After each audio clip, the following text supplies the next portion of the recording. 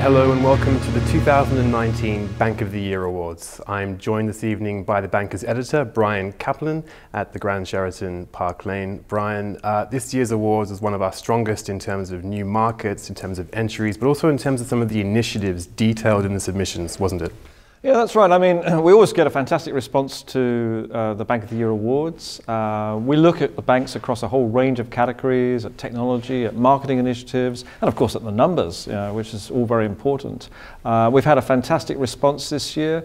We're waiting to kind of go on stage and start presenting the awards, but obviously behind the scenes, the judges have been working very hard, going through the entries and making sure that everything is exactly as it should be, and then making that final decision about who wins. And what's interesting this year is really the backdrop to the global economy has been a bit softer. We've seen trade tensions between the US and China. We've seen negative interest rates increasing across Europe and elsewhere. How has that impacted sort of the global banking sector? Yeah, I mean, it's for the last few years, and it carries on, it's been tough to be in banking in most parts of the world, certainly in the major economies in Europe, the US, and perhaps less so in Asia and China. And as you say, I mean, low interest rates are not good for banks. They've had a massive regulation to take on board since the financial crisis. And then of course the other thing is that we're now looking at getting all this new technology on board, and that's a massive investment.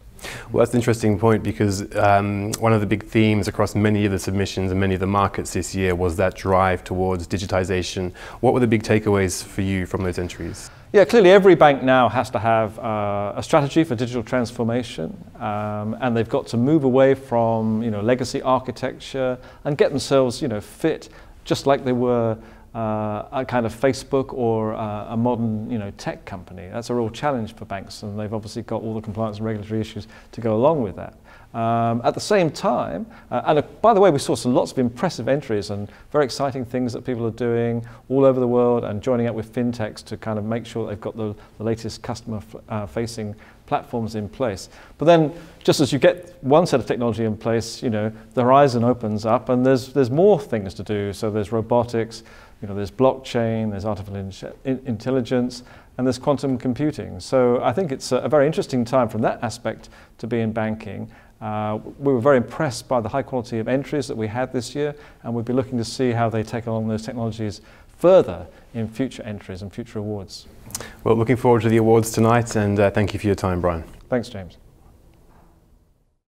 The Bank of the Year, Asia Pacific, the entire region, and the winner is the Agricultural Bank of China.